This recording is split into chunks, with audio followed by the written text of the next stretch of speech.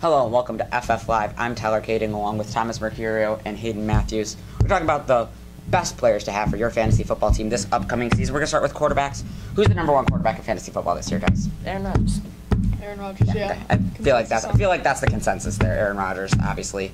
I have Brady as the number 2. He has the greatest supporting cast of any quarterback in football. What do you think? I think it's Matt Ryan because he's got Julio Jones with him, and Julio Jones can do anything against any cornerback, so Matt Ryan can throw to him, and he really thrived with those guys last year, and that 2 running back system, they can spread out the offense really well. What's funny is I don't have any of those guys in my top 3. I think Brady they're both in your top 3. Yeah, I think they're both gonna have not great years, and I gotta go with Derek Carr. He's just signed that big deal. He's got an up and coming offense. They just got beast mode, so the running game is actually a threat now in Oakland.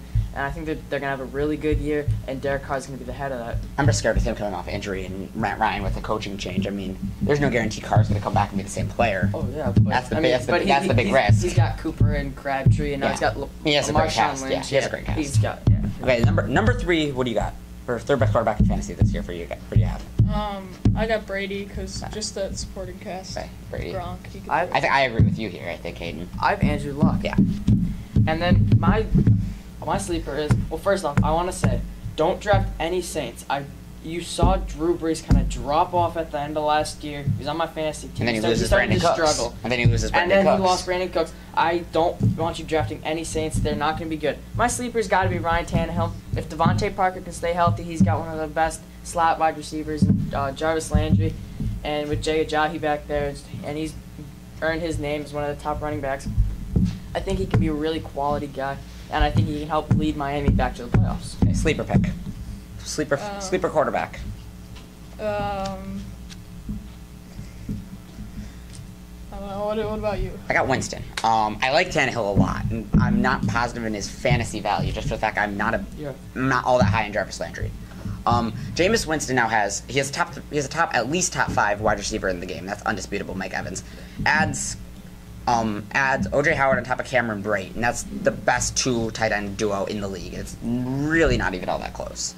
So if you look at Jameis Winston's weapons, assuming Doug Martin and they can get a running back there to keep the offense diverse, he's going to have a great year this year, and I think he's going to be possibly even a top 5 fantasy quarterback. That's what I was going to say. Running backs to go quickly. I feel like there's a relative consensus among the top 3. It's going to be Zeke, Le'Veon, and David Johnson. Do you agree? Yeah.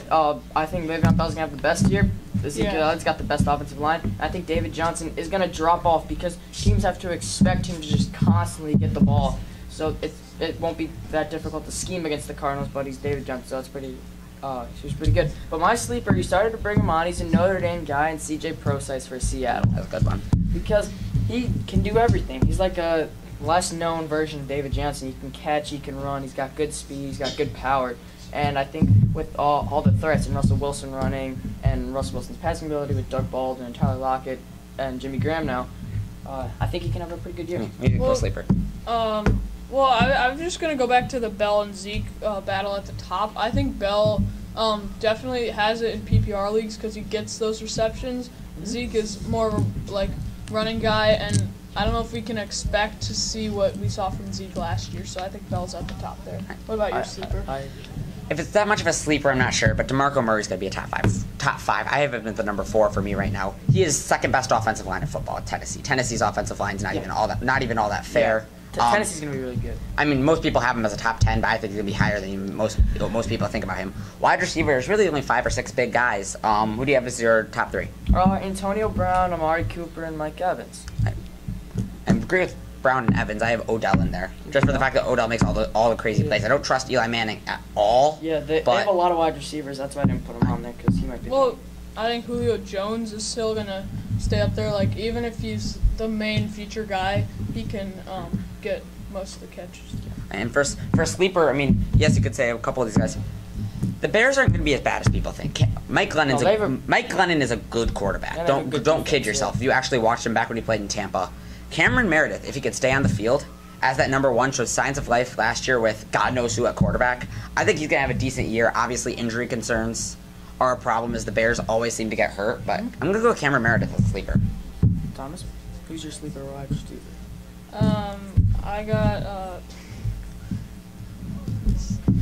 I think Brandon Cooks would be pretty solid for New England because, like, even though New England has more targets than New Orleans really did, I think Tom Brady will really embrace having him on his team.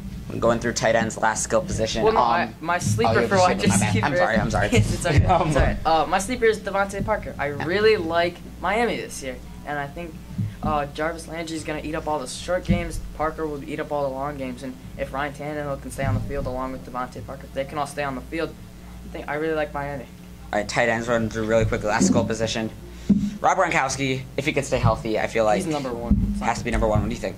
I actually think Greg Olsen will continue to be number one. He's a great target. And then Martellus Bennett will do well with the Packers as Aaron Rodgers loves his tight ends. Yeah, and Bennett's a guy that everyone's sleeping on. I don't have him top three, but I have him right outside top three. I have Olsen and Graham finishing out the top three because I think Russell Wilson's a lot better quarterback than people give credit for. Yeah, I agree. I agree with Martellus Bennett going to have a good year. Mine goes Gronk, Kelsey, and Graham. I think Travis Kelsey is really the only guy that Alex Smith wants to throw it to there. Yeah, feels like it.